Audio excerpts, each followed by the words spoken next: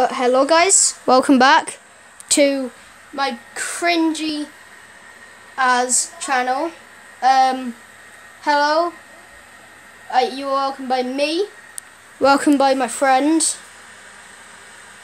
you can't speak, and you're also welcomed with a hell of a lot new Lego creator. Alright, no, you're not welcome, but, well, you are welcome, but not by these guys. Anyway, the point of this video, I built some new Lego. It looks cool. What do you think? First up, you got Withered Bonnie with a removable face. Let me just...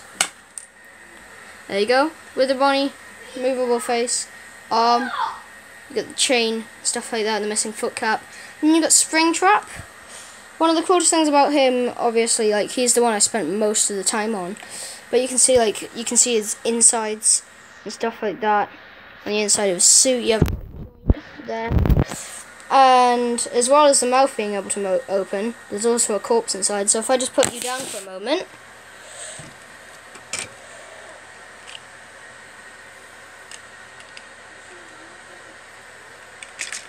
Oh, alright, Springtrap's not going too well.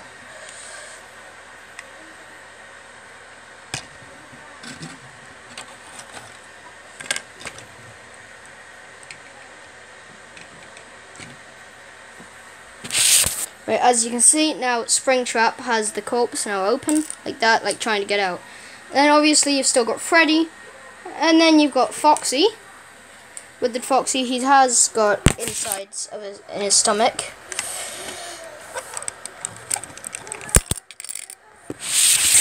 As you can clearly see, there's insides in there. And then my favourite little bunny friend, everyone's favourite, we've got Bonbon from Five Nights at Freddy's sister location. He's a little hand puppet on side Freddy, like on Freddy's hand, and you got little Bonbon. So that's pretty cool. Something I built.